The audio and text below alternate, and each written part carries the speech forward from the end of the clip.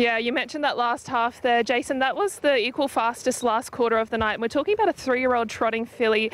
It's absolutely an honour to be here in the run. It was her first time leading. Can you talk us through the run? Yeah, no, she was probably a little bit quirky tonight. She'd missed well, not missed, but deliberately had a pretty light couple of weeks since the Vic bred with sort of 3 runs coming up in, the next 3 weeks consecutive. So didn't want to sort of knock her around too much, and to be honest, I didn't think we were going that quick. So yeah, she's obviously done it pretty easy, and she was good. I noticed she ran off the track a little bit with a lap to go. Was she speaking at something? I know that this is very new to her. She is a baby. Yeah, she was just having a bit of a look around, but to be honest, I think she was just a bit fresh. Like I said, she's had it pretty light between the Vic bred final and tonight. She usually gets a bit of work put into her, but we just deliberately did it with the 3 runs coming up in 3 weeks. We just didn't want to have a too forward too quick.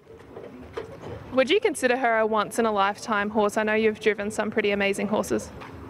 Oh yeah, look, she's very special, obviously, and what she's done to date is awesome, and obviously, the family and everyone's very excited. But yeah, it's probably easy to get ahead of yourself, and in this game and in sport, things can go wrong. So we're just going to cross our fingers and hope that everything sort of stays on track, and yeah, she stays in one piece. And I think we're going to have plenty of fun if all that stays together.